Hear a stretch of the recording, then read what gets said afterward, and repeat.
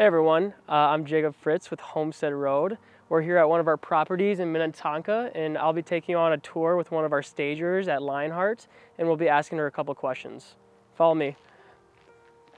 I'm here with Jessica. Jessica is one of the stagers with Lionheart. How's it going, Jessica? Great. You want us to do a little introduction about yourself and your company? I've been with the company for 6 years, and a lot of times I'm on site at the beginning of the staging process, helping to put the design together and with the start of the setup. So here we have the living room area. Kind of when you walk into a home or when you first start staging a home, how do you set the theme or the environment for a living room?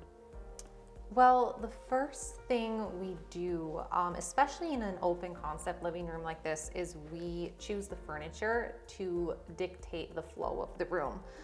So in this case, we arrange them to sort of reflect the angles of the wall, have a nice open space from the foyer leading into the dining room and the rest of it. And because there's a nice airy color palette in here, we also chose kind of airy furniture with the thin legs, so there's lots of floor space and an open feel when you walk into it. Yeah, no, I definitely feel the hominess right when you walk in. It's very bright and makes you feel right at home.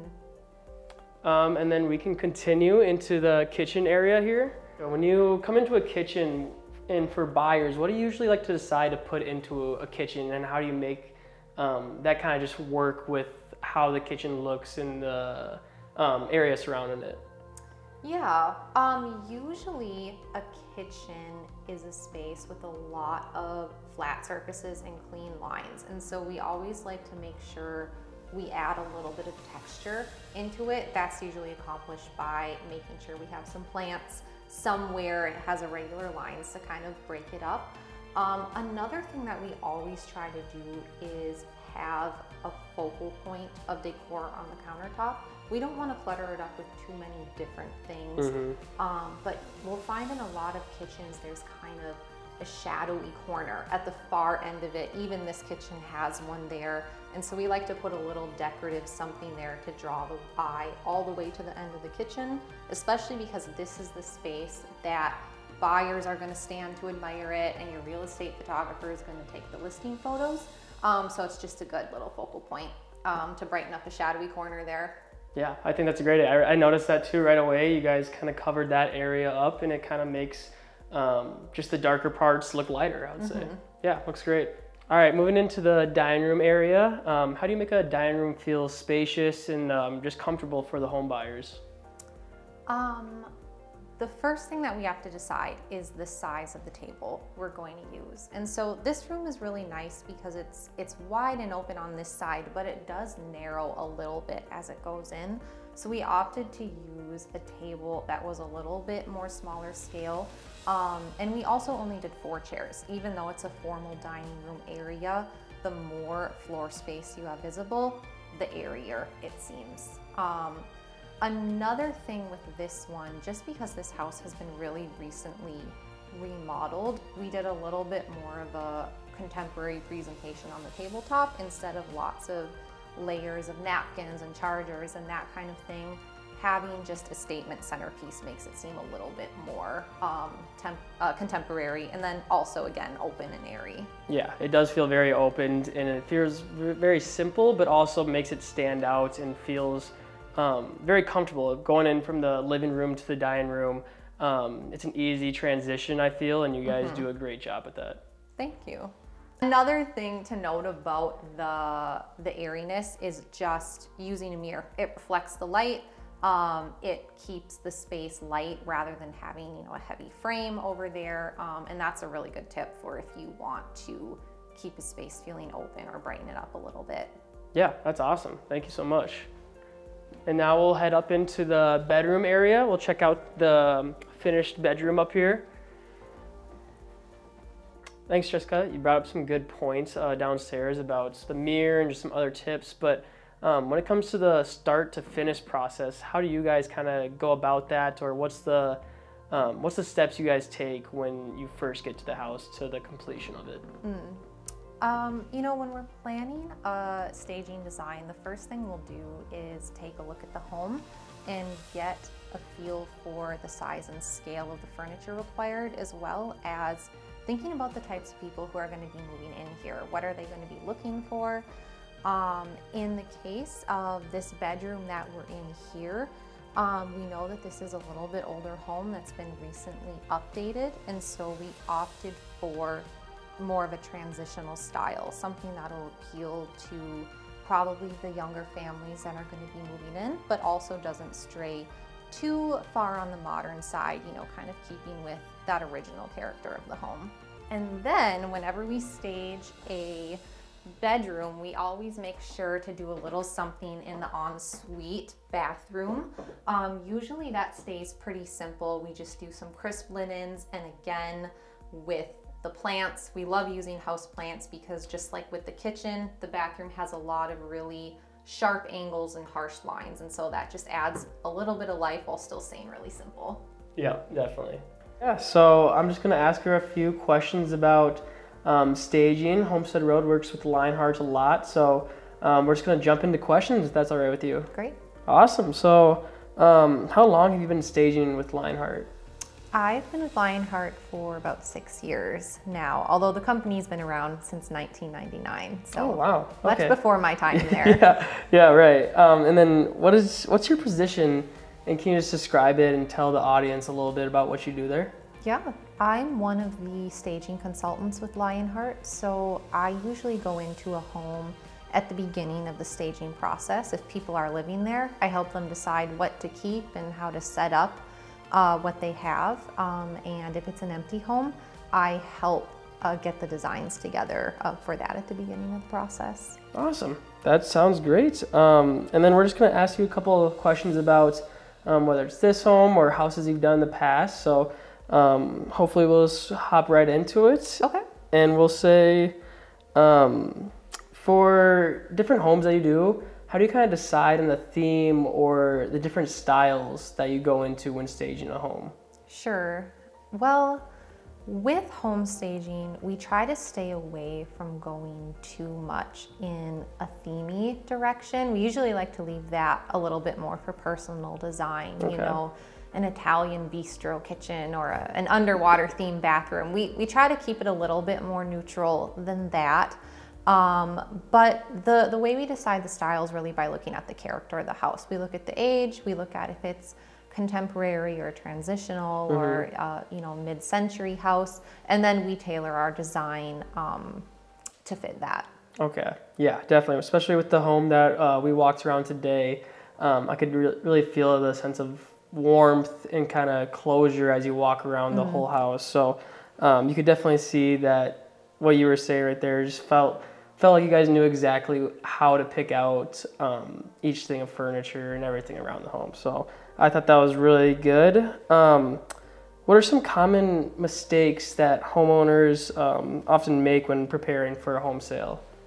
Or some common mistakes about staging that they don't really know about? Sure. You know, something that I will see from time to time is rather than focusing your limited efforts and resources on the most important rooms, sometimes people will try to do a little too much of everything and do a little bit of staging in every room. Like they might clear everything out and put just a sofa in the middle of an empty room. And sometimes that looks a little unfinished, and it would honestly be better in those spaces just to leave it empty and put whatever furniture or resources you do have in the most important rooms of the home and really make those stand out. Yeah, no, totally. Yeah, I totally get that.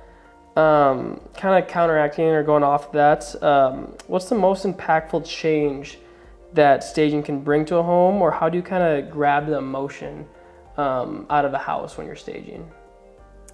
With staging, we really focus on grabbing people with that first impression. And so whether that is when they're scrolling through the listing photos or that first moment they walk into each room, that is where we have an opportunity to have some influence on their emotions. So everything from the lighting to having a focal point that feels balanced and in the proper place, it'll help people feel warm and at ease. And you know, when you get those interior design principles dialed in just right, so things feel in scale and in balance, that helps people feel good when they walk into the room, rather than walking into an empty space where you have a little bit more of an opportunity to notice the flaws right away. Yeah, I totally get that.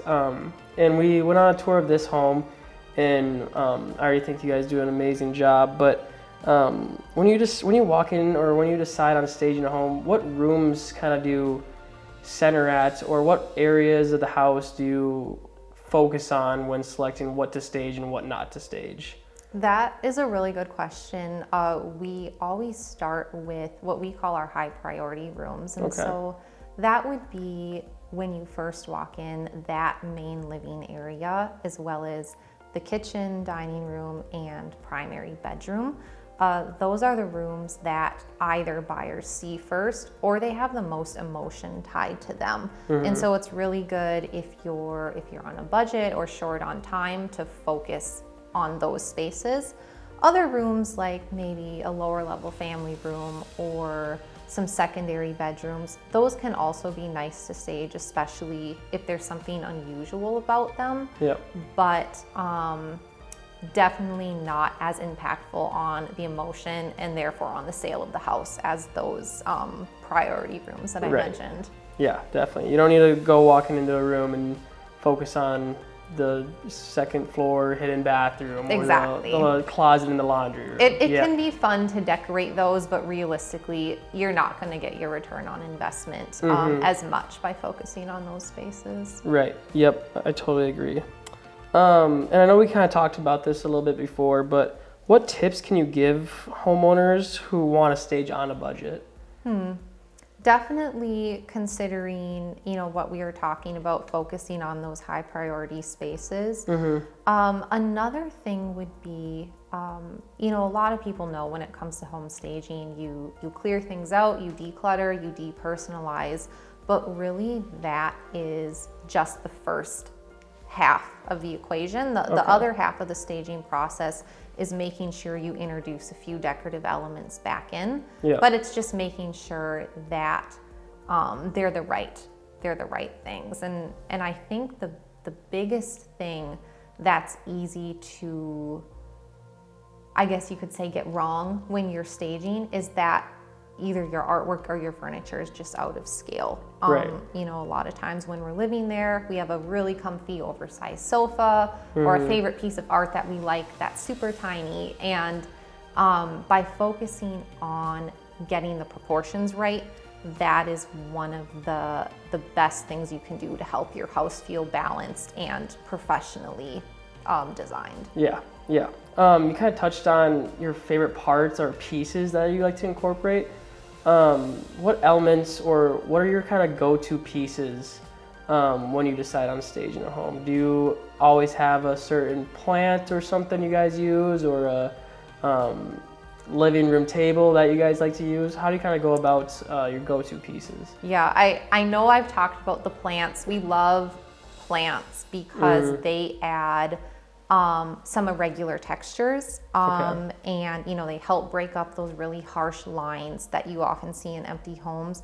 But the other thing that they do is, you know, we talked about you declutter, depersonalize, and so sometimes you're left with a little bit of a lifeless space when you do that. So bringing plants in helps make it seem alive without adding too much of your distinct personal style in there. Yeah, no, I agree. Another question that we have is, what are your favorite staging elements, or how has staging evolved, and some trends that you're seeing now compared to maybe, let's say, when you guys started, or when you even started working at Lionheart a couple of years ago? How has kind of been evolved or changed? You know, staging as we know it today has been around since about the 1970s. And so probably the biggest change that we've seen in the recent decade or so is that there's much more familiarity with it through TV shows, HGTV, and social media, of course. Whereas when staging started, the message was kind of, just clear everything out, and it doesn't really matter as much what you put back in, just put in something that you like, something pretty. Right. Now people pretty much have immediate access to whatever the latest trend is, whatever someone did on the last HGTV show. And so buyers have that in their mind when they're touring a house that they're looking at. Yeah. And you might not be able to purchase all of the furniture that's following this latest trend. That's not practical for anyone to do, but having a few elements, some art or some tabletop accessories that are in line with whatever you're seeing on those programs, on the popular Instagram reels, right. That's gonna help give buyers what they're expecting to see when they walk into a space. Yeah, I remember when I was a kid, like I would always go into an open house or a house, and you see the whole kid's bedroom decked out in a race car theme, and you think, oh, like I'm gonna buy this house just because the room looks exactly like that, or the whole house is furnished and it's just gonna come with all those things. So it is definitely, I feel, different from what I thought at first about staging, but yeah, I'm sure it has grown over the years and changed and varied in different ways. So we talked about a little about staging. Let's get into a little bit about Lionheart. That's where you work. That's how Homestead Road works with you guys a lot. And I just want to talk about what's your guys' mission or your kind of goal, or what do you guys want to bring to the table when it comes to what you guys do? Sure. Lionheart comes in at the end of the process of getting your house ready for sale. We're either working with people who have lived there for years, updated things, and now they're getting ready to move, or with a company like Homestead, where you guys do a whole process of renovations to your properties. And so we come in at the very end of that and really like to take care of everything when it comes to knowing what the house needs and how to put that design together. And so it's really nice as you're dealing with, especially for people who don't sell their home every day. Yeah. It might be one of their biggest assets, and they have other things to deal with as they're getting ready to move. So we just want to take all the stress of figuring out what to put in there off of their hands. We can figure all that out, so they can walk in once we get through, and it's all done and good to go. Yeah. So we love working with you guys. It's always been very easy and smooth in the past. How would you describe your guys' relationship with Homestead Road? Whether it's this house we worked on already today, or just in the past, how kind of you guys work with us, or communication part, or just when you arrive on the home, how has it been with Homestead Road? Yeah, with this house that we're sitting in right now, it was really interesting because we first saw this house when we were putting the design together before your renovation. And so it's been really cool to see your process of what you decide to change in more of these permanent elements of the home, and then we come in with those finishing touches. But it's been great working with Homestead. We've worked with you guys for years, and I think we kind of have a little formula down now of what tends to work best in the types of houses that you do. And so it's always really fun to see how that comes together at the end. I know we were talking about earlier how sometimes you arrive at a house and it might be different from when you first saw it, but you guys always come in here and do a great job with kind of the product, what we bring to you. So it's kind of, we work together, and then we also kind of surprise each other at different points as well. That's true. There's sometimes those last minute adjustments that have to be made. But that's why we always have a stager on site, just so no matter how much you plan stuff ahead of time, there's always going to be something with the house that surprises you last minute. So we try to be prepared for that. And I think you guys do a great job. So that's all the questions I have for you today. It was really nice getting to know you and talking about Lionheart and this home that we worked on today. So make sure to check out Lionheart Home Staging. Go follow their social media. And like always, stay up to date with Homestead Road's updates and our social media pages, and comment your thoughts on this video below. Thank you guys for watching, and me and Jessica will see you guys next time. Thanks.